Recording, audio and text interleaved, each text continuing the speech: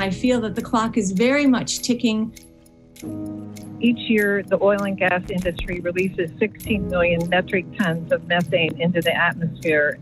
My own asthma became significantly worse, and my daughter was diagnosed at the age of 2.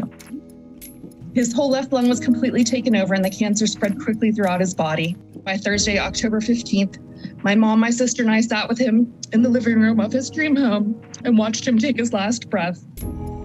We are seeing more and more health-related effects of both climate change, air pollution, and methane gas, and the burning of natural gas.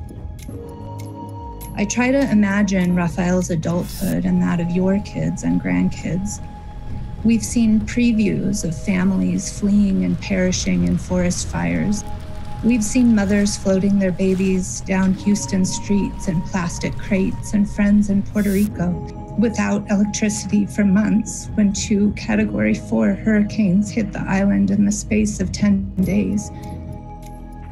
I see workers capping hundreds of thousands of abandoned oil and gas wells. Everyone who works for the president to use every tool available at our disposal to solve the climate crisis. Think of all of the people that have pollution from oil and gas thrown in their faces. We're asking for you to protect our way of life.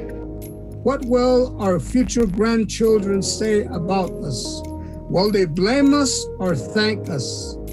Now is the time to act. We may have vanishingly little time left. So there is no time to waste. I urge the Environmental Protection Agency to cut oil and gas methane pollution 65%. 65%. 65%. By 2025.